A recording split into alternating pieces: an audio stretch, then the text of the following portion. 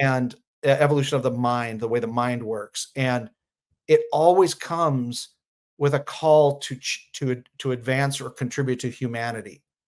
It moves from, you have an awakening and it's about yourself. And you're like, I don't like this job. I don't like the person I'm with. I don't like living here. I don't like my habits. And so they recalibrate. And then it's we, which is like the family, or if they're a business owner, everyone in the business starts to, they change their business behavior. But then there's a point where you're not done. So the next step is everyone. I love when coaches, consultants, and professional service providers want to do big things in their business. They want to rise to the top and influence their market and the world around them. They want to have a greater impact and make a more lucrative income. Well, if this is you, welcome to Expert in You podcast, the show where I interview other experts and coaches, consultants, so that they can share their success strategies with you. We're going to talk about marketing and how to close more sales, how to get more premium clients, and how to really build your visibility in the market and scale your business like a boss. If this is you, welcome to the show. I want to ask you to subscribe and hit the notification bell right now so you don't miss one episode. Grab your coffee and buckle up, because we are ready to give it all to you to help you become the expert and get paid as the expert that you are. Hi, everyone. Welcome back to another episode of Expert in You podcast. I'm your host, Ann Carden, and I am super excited to have you back with me again this week as I interview an amazing guest, Justin. Justin is the co-founder of Massive Change, and it's an advisory firm that's dedicated to supporting business leaders who are called to use their status and brand to take on systematic change. And Justin is very mission driven, and I just can't wait for you to hear from him. Now, he also serves as a fractional CMO, a chief marketing officer, and as a fractional CMO coach. So he works, I assume you work with teams and other people that are in organizations to help them in the marketing side of things. And along that journey, it began on a cattle ranch in Eastern Oregon, and Justin's now living in Austin, Texas. So Justin, thank you so much. Welcome to my show. Thank you, Ann. Thanks for having me on. I am so excited. Why don't you just tell everyone a little bit more about you that's a little bit beyond your bio, more of your story, so they can get to know you on a more personal level, and then share exactly what you do and what you're super passionate about in the marketplace. Okay, thank you for that. I tend to be an oversharer, so we'll see how this goes. Also, I'm 53 now, so answering the question, what's your story, is getting longer. You know how, like, when you have to select the date on a form and it spins and spins and spins. Anyway, that's when know that is it. That's right. Yeah, as long as I know how to do it and I can remember the year I was born, I guess I'm okay. But no, I like to answer this question really with around things that shaped me. And one of them you already mentioned. I grew up on a cattle ranch. I grew up around livestock and entrepreneurism and cowboys. So I got cowboys are in my, and I got cowboy blood, and it's very important to me, my rural background. Rural people are often misunderstood by people that live in big cities. So that shaped me, and that was a positive. The two negative shapings, and these were kind of overlapping, as I grew up in a very violent, unstable home, and suffered many years of trauma. So I have dealt with over the years, especially just working on this the last 10 years, I've dealt with, complex PTSD and various anxiety issues and stuff. But I'm very vocal about it, especially as a Gen X man, is that we got to talk about this stuff. We have to talk about it. And then I was also raised in a fundamentalist Christian cult. Thankfully, my family that had the ranch was not involved in that. So there was this kind of weird split life between that and the ranch. And, I didn't know I was going to have this career doing brand strategy. It kind of came to me out of the blue when I was about 32, so about 20 years ago. I got to meet Andy Roddick once, and the tennis player And I asked him, when did you know you were going to be a tennis player? And he said, when my dad put the racket in my hand when I was 4. So my hand in the racket moment was like I said, about 20 years ago. And then I didn't know that I was going to have a series of awakenings that really just completely recalibrated my life, including now where I'm at with what we're doing at Massive. So that's a little bit of my background. You kind of pretty much nailed what we do. I'll just give a different take on it.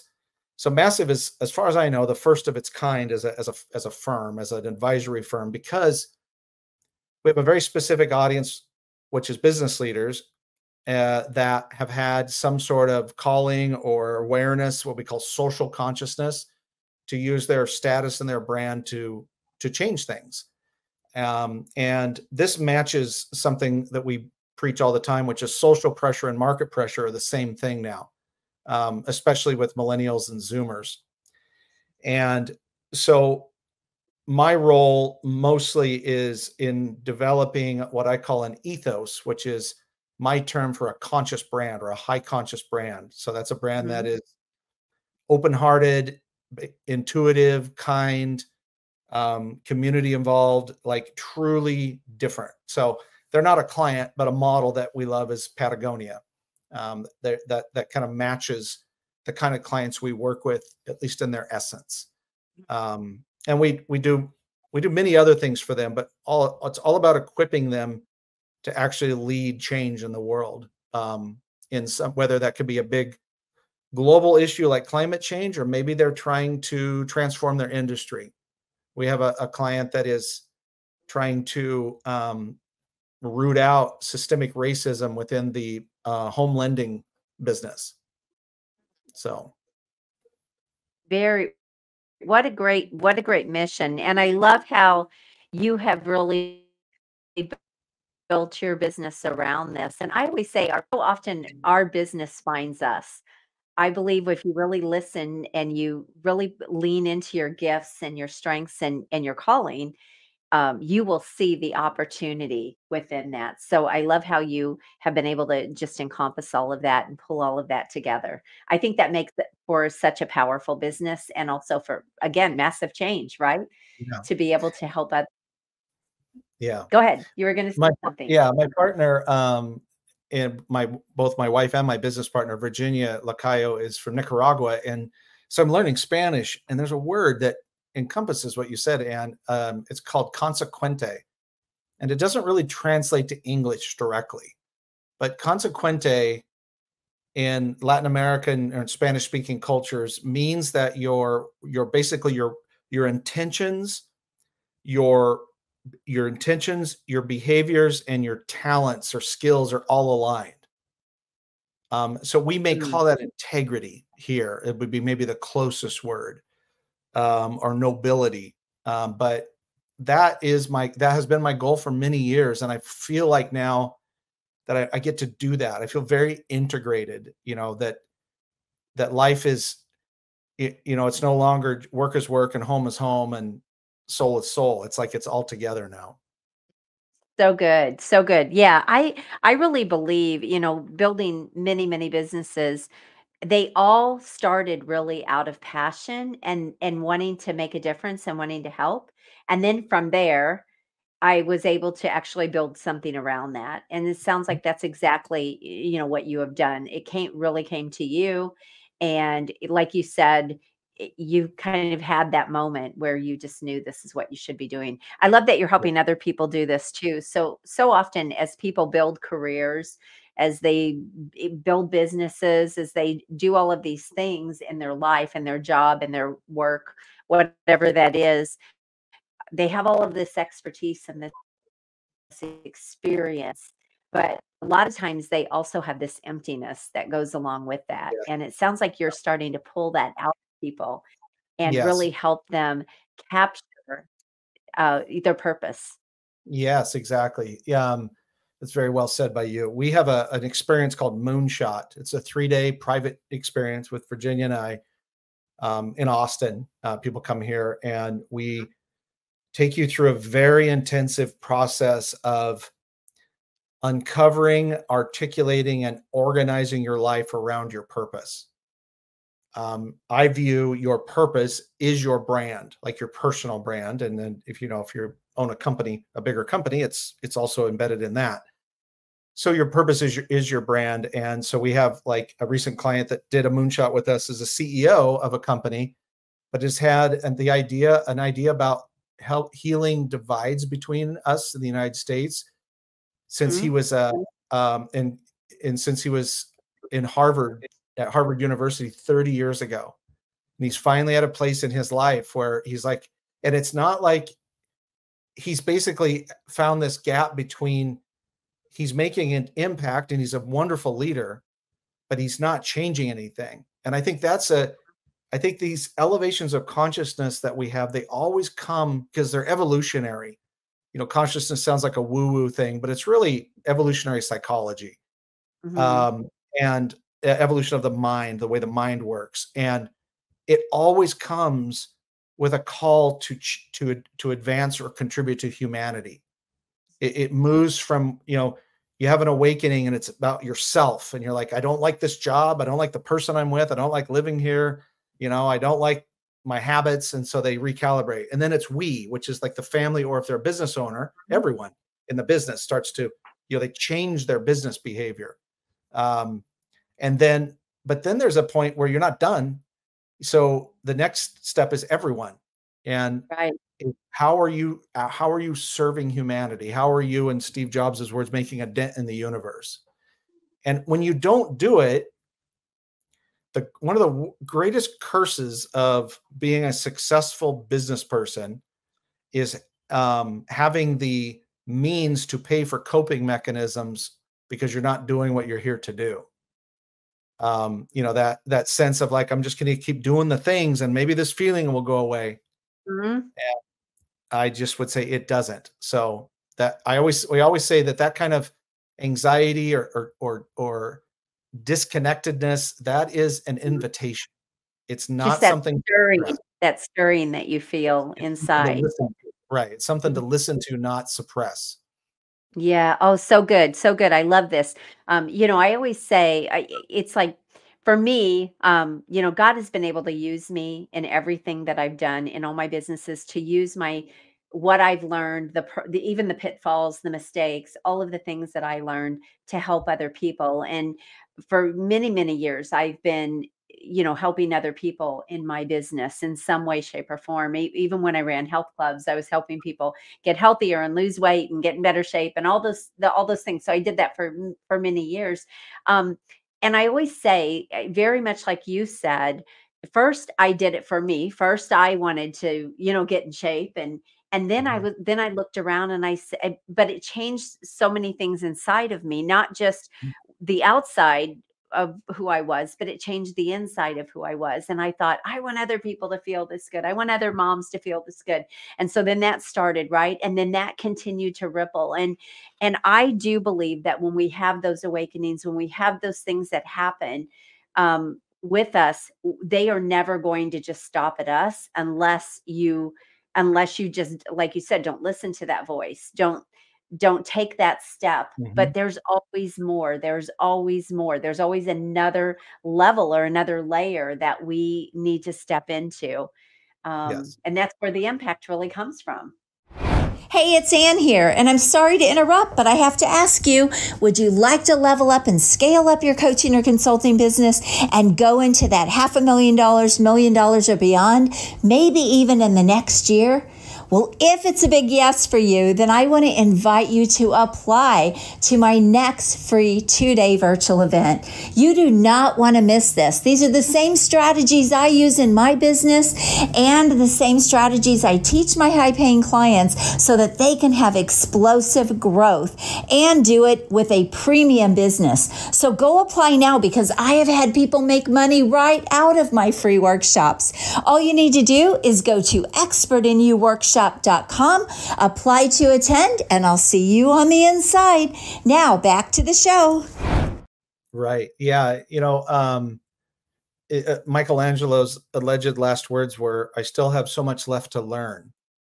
Yes. And there's a sense of like one of my goals is to end life with a zero balance in my regrets account, like, Love it. and so part of that is the spiritual component of being an entrepreneur. Being an entrepreneur is both a continuous traumatic event and also a spiritual practice in many ways. And Continuous that, traumatic event. That's the first time I've heard that. That's great. yeah, yeah. And so that's why, there is a sort of operationalized faith. I don't mean faith related to like necessarily religious faith, but certainly that can be the case, but more of a sense of what Rick Rubin, the music producer, talks about, or Stephen Pressfield, who wrote The War of Art, and others there is a place that we can access that the Greeks called the muse, a muse, we use that term. We can access this sort of level of wisdom, but it takes humility and quietness to do that. And a lot of American entrepreneurs are kind of like the people, the dudes in the gym that are all jacked up on their upper body, but they got chicken legs. It's like American entrepreneurs tend to, unless they're entrepreneurs from traditionally marginalized groups, this is different for them. But they have like a very overdeveloped left brain, very logical, linear, literal, but they're not using the other half of their brain, which is all based off of intuition and inner knowing and connecting to a higher source. And those are all there too. And most entrepreneurs don't access that part of themselves. That's so true. That is really true. It's so easy to stay in the hustle and grind. And like you said, to just listen, to just be quiet, to just sit still and take that time. A lot of entrepreneurs don't even take time to think. And so they're just literally moving from one thing to the next thing to the next thing. What are some ways, Justin, that you've been able to tap into that might be helpful for other people, that has really allowed you to figure out this calling for yourself, so that you can even articulate it to other people or help other people articulate it and find it within themselves? Yeah, thank you. There's a couple of things there. One is, you going back to almost like stoicism and stoic philosophy of being very honest about what you can and can't control. And it's a simple practice to just sit down and go, okay, these are all the things I can't control other than your mindset or reaction to them. Like you can't really control someone else without being an authoritarian. Mhm. You can't, or being, a tyrant. And so when you do that, it kind of then exposes the next thing is that we'd like to think that our values determine our behavior. It's a nice theory, but what determines our behavior are our priorities. So there's a stark difference between your priorities when you've practiced some stillness or mindfulness or whatever you want to call it. And we notice this now. Let's say if we go off into nature, you go on a camping trip, or even just go hiking in the woods for a couple hours. All the things you used to think were important were far less important, and that we should pay attention to that, because what it shows is that our behavior is determined by our priorities, as I said. And so sitting down and going, what is important to me? Like what's truly important to me? And then the third one is, what feelings are you avoiding? We expend extraordinary amounts of energy avoiding feelings because we're afraid of them. It's kind of an American trait left over from being a nation of immigrants. And, it's like, I'll feel it later or rub some dirt on it. Huh? Do you feel like men, that this is a big thing with men too? I know you specifically spoke about men, but they're almost taught in our culture Yeah. to I not. think it's more prevalent with men. The difference is men in power behave differently related to that than women in power. Mhm. The extraordinary amounts of data showing that women entrepreneurs and CEOs and world leaders are far more effective, far more nurturing, far more intuitive, far more innovative, far more risk taking, ethical risk taking. And I think it's because of that. It's like, if you're I'll put it this way, whatever feeling you're trying to suppress, somebody else is using it to control you in one way or the other. So you're basically just shooting yourself in the foot. And being afraid of feelings is a sign of weakness. It's not a sign of strength. And Right. people that are, that's why Brene Brown says vulnerability is the greatest act of courage. It's a similar thing of, I almost plead with men that are leaders, is to show people who you really are, show them your Right. heart. And I think that there's a growing interest, and this is kind of what prompted us to start Massive. Is I read a statistic that about 12% of CEOs have a mindfulness practice, a regular mindfulness practice, meditation, prayer, silence, whatever. And it was that was considered to be a huge leap over the last 20 years. When you do that kind of work and you are more mindful, you're more centered, you're more present in your body, you can't but help but see the world differently. And but then it feels like you have to live almost like a split life. Like there's the work you, because you're the CEO and you should behave a certain way, but there's the Right. private you that meditates or prays. And I think that's closing that gap and just showing people who you really are is it's an important step in embodying wholeness in the world. I agree. And you can't keep up if you're not authentic, if you're not who you are everywhere. Like what you see with me at home is the same thing you see in my business. And I know you're the same way. And I think that there has been in our culture a certain way that people should behave in leadership. And I'm so glad that those walls are finally being broken down and that things are shifting. And it's because of people like you and a lot of coaches and people that are and great books that have been written and showing that, look, how do you really lead people when you can get them on your side because they feel connected to you, they become part of your vision, part of your how you're driven, and that's how you really lead people, and that's how you get the best results from people, but it's also how you are able to accomplish so much more and impact so many more people. Right. And I think that's why it's so important for business leaders of all sizes of companies and organizations to shift, like truly have a paradigm shift from thinking about your business as a machine and thinking about it as an ecosystem or a complex adaptive system, with that it's not a machine. And it is, that is left over, what I call smokestack thinking. It's left over from the industrial age and Mhm. the hierarchical power structures, and I could go on and on about that. But when you see it, and some element of consciousness comes into play here, when you see your business as a complex adaptive system, you're not really leading as much as you're leaning. You just sort of lean into an area, you lean on something, and you're like, what about this? And it's not it's not George Patton out leading his troops across the Right. Rhine in Germany. It's much more, being much more of a shepherd than a cattle driver. Um, Yeah. and So good. I think, yeah, I think that is why, well, I'll put it this way, Anne, every business is in the people business. Most just suck at it. And and So and true. that's Yes. why the thing that makes a business a complex adaptive system are the people, whether that's your customers, your employees, the marketplace, the community. Yeah.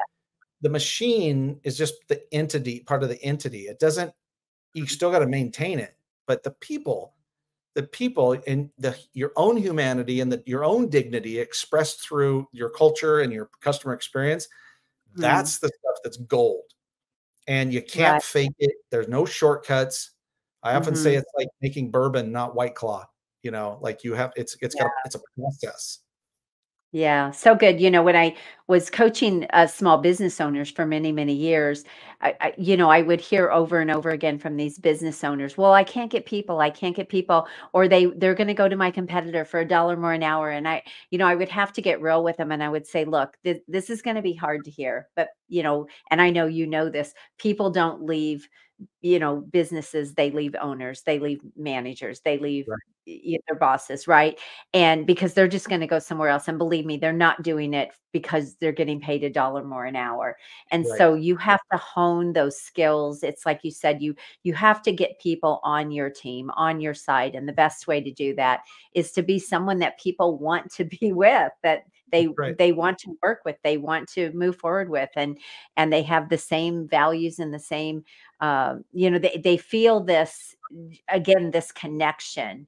Yes. When you can keep employees for many, many years in your business because they don't want to leave you, because you have, you're so great to work for. So these are all the kinds of things that you're really talking about. But, now we've sort of come up with labels and names for it, but it's so powerful when business owners, leaders realize this and make these changes. And like you said, the paradigm shifts. Mm-hmm. So valuable. I love this. So you're helping them really pull this out, build their brand around it. And you're doing that. What size companies typically, Justin, are you working with? Who would be a good client for you? Yeah, it's really not size of company, but I will say kind of like the likely to not work with us. That's sometimes easier to Okay. answer. A publicly traded company is a bureaucracy, and when you've got and most of them are driven by the the kind of the root cause of a lot of suffering of shareholder value, of chasing shareholder value instead of actually living your values, which are often in conflict with each other.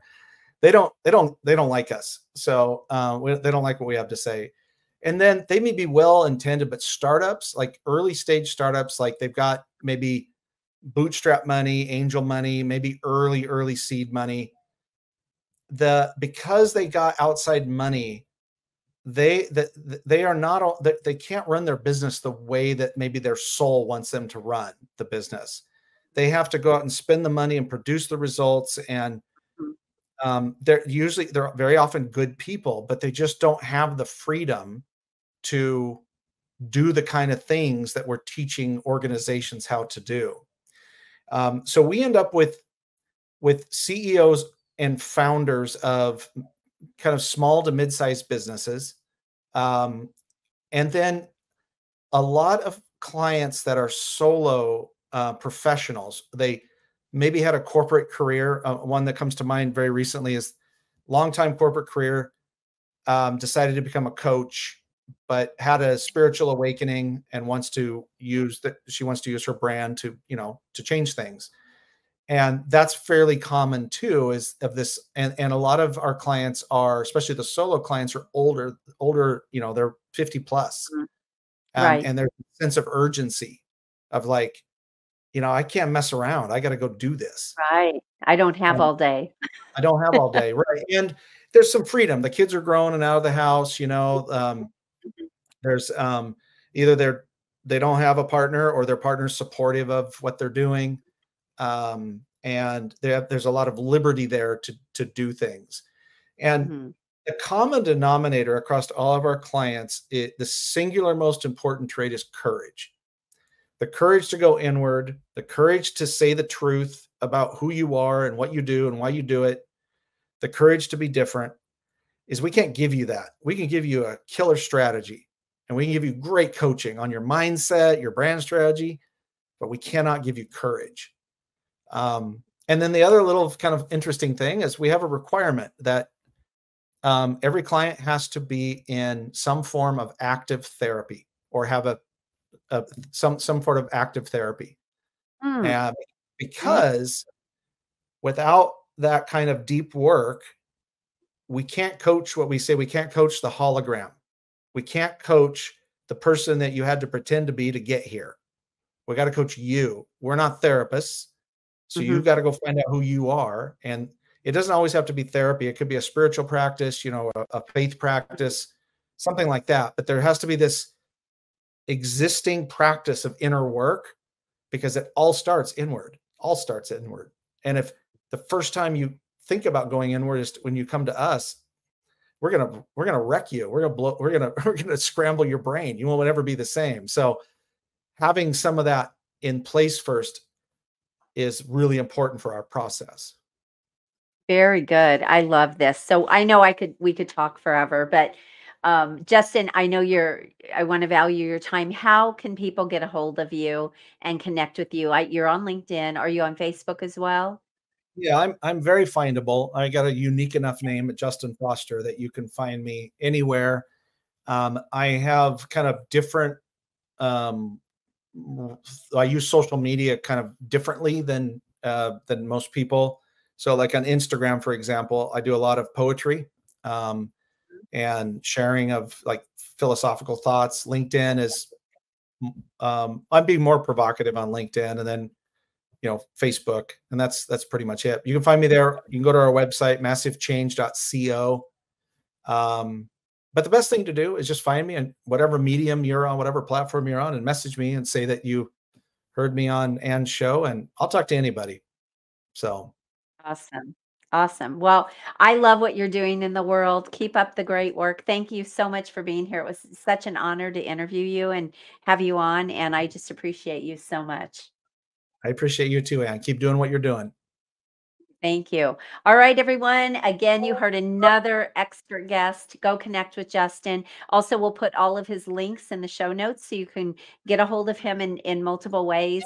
And until next week, God bless you. Go rock your business. Have an amazing day. Bye-bye. I love when coaches, consultants, and professional service providers want to do big things in their business. They want to rise to the top and influence their market and the world around them. They want to have a greater impact and make a more lucrative income. Well, if this is you, welcome to Expert in You podcast, the show where I interview other experts and coaches, consultants, so that they can share their success strategies with you. We're going to talk about marketing and how to close more sales, how to get more premium clients, and how to really build your visibility in the market and scale your business like a boss. If this is you, welcome to the show. I want to ask you to subscribe and hit the notification bell right now so you don't miss one episode. Grab your coffee and buckle up, because we are ready to give it all to you to help you become the expert and get paid as the expert that you are.